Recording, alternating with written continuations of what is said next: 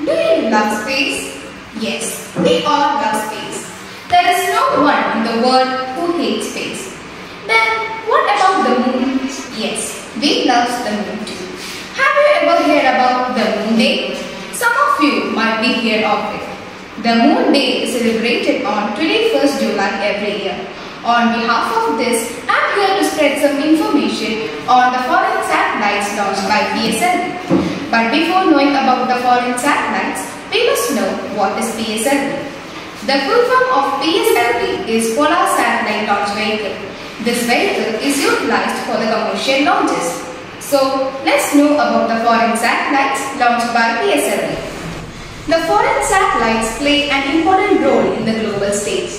Most of the foreign satellites are now turning towards India for our launching service and for our facilities. Most of the foreign projects are now turning towards India for our facilities and for our launch service. Most of the foreign satellites launched by India are used for the Earth's observation, scientific research and technological demonstration needs. As a remarkable achievement, ISRO successfully launched 104 satellites on board from the Satish Dhawan Space Center in Sriharikota. Until 22nd April 2023, ISRO has launched 424 satellites for 34 different countries. Australia, Brazil, Singapore, Canada, France, UK, Malaysia are some countries using the Indian satellites. Dr. Jitendra Singh, the Union Minister for Science and Technology, announced that ISRO has signed 6 agreements with 4 nations for the launch of foreign satellites in between the years 2021 and 2023. Satellite Communication System and its Applications by Dr. Giriraj Kumar Prajapati. Outer Space and Satellite Communications Law by Nishant Singh. Digital Satellite Communication by Trai Tiha. 5G-NR by Sasan Ahmadi. Satellite Communication System by M. Richaria are some books from which we get some information about the foreign satellites. Do you know why does ISRO launch foreign satellites?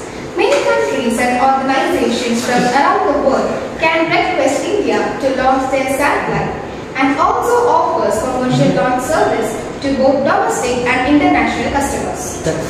ISRO earns $279 million in foreign exchange through satellite launches.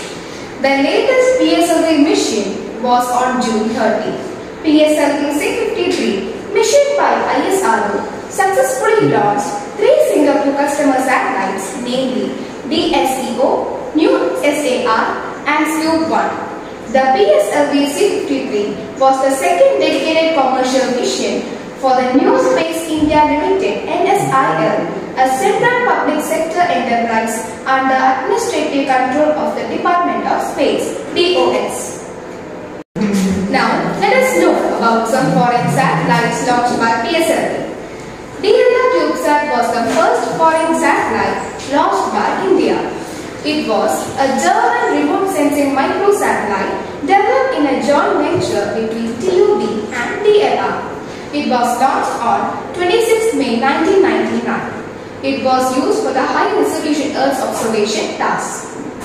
One of the latest launch of foreign satellites by India is LVS-1 launched on board GSLV F-12 from the Satish Dhawan Space Center in Sriharikota.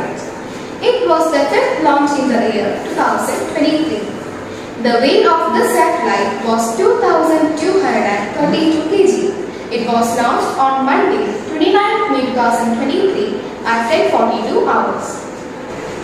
The second dedicated commercial mission of its commercial arm New Space India Limited (NSIL) PSLV C-53 carried 3 satellites on June 30.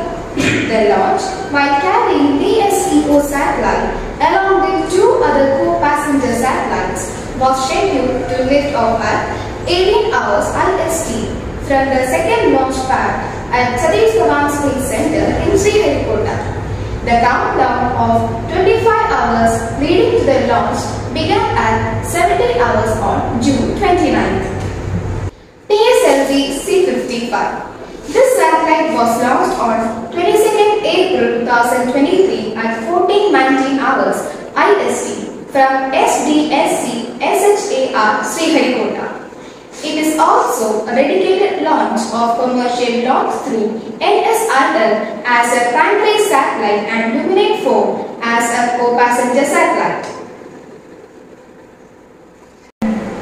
SSLV V2 EOS-7 mission. This was the second development flight of SSLV. It was launched on 10 Feb 2023 at 9:18 hours from SDSC Sriharikota.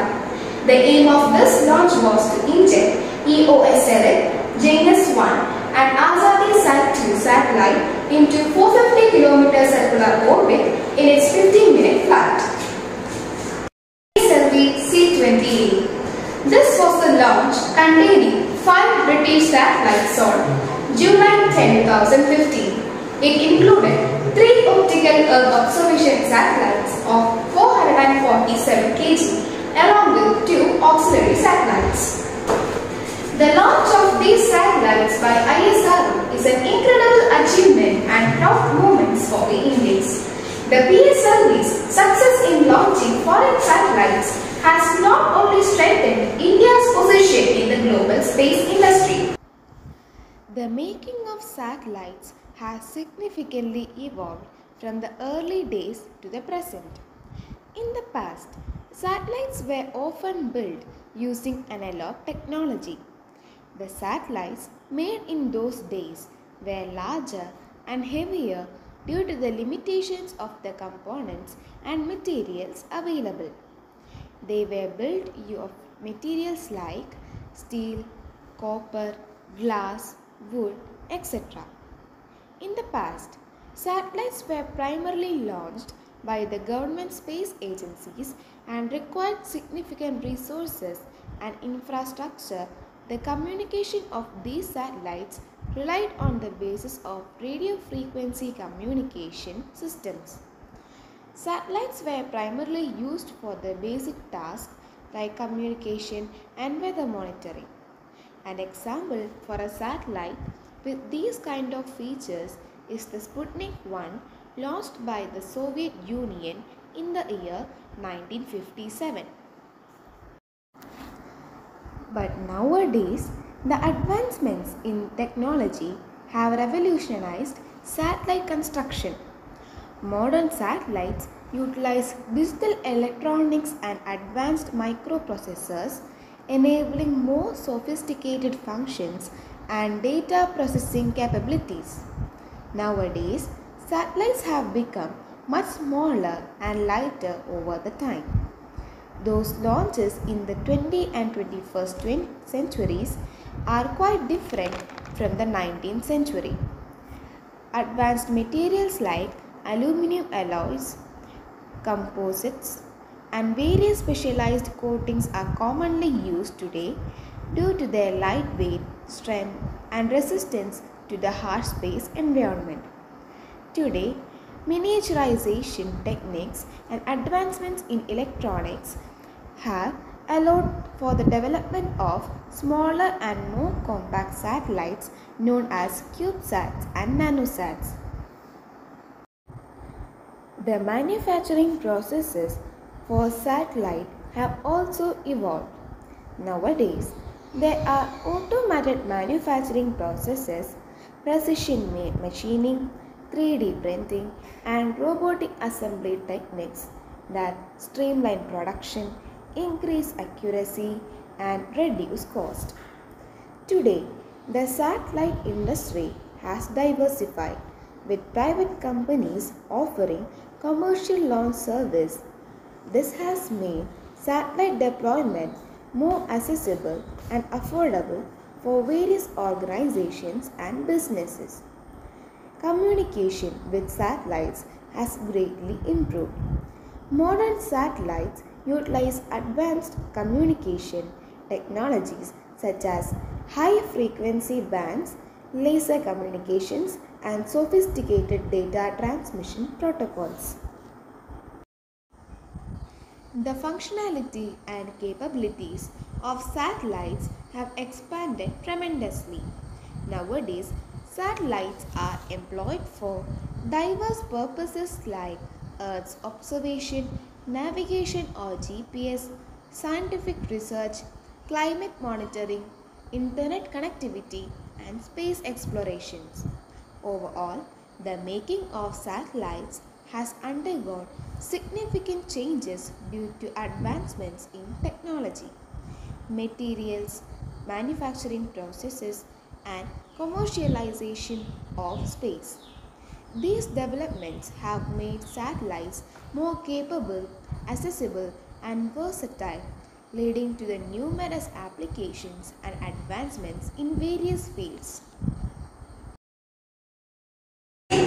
But has also fostered international collaboration in space exploration and technology, and this has forced many countries to choose India of our service. As the PSLV continues to evolve and improve and remains as a prominent player in the global satellite launch market, it's also a benefit for all other nations. So, India is becoming a superpower. We all know the achievements of ISRO over the years, but the demand for the rocket launches is increasingly going up, and there aren't enough suppliers to meet this demand.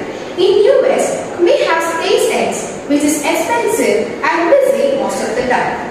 Then we have countries like China and Russia, which are slowly being isolated because of geopolitical situations like war. And India realized this opportunity just on time.